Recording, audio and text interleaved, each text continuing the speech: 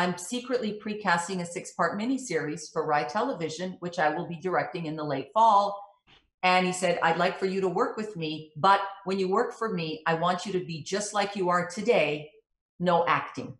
In other words, just the person I am talking to right now is the person I want to work with. This happened in July, and he was supposed to start working in the fall, and he didn't start because he wasn't well.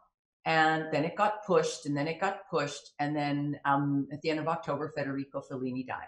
What an extraordinary moment to have met him and for you to have touched him. That's extraordinary. That's rare, Dina. That's amazing.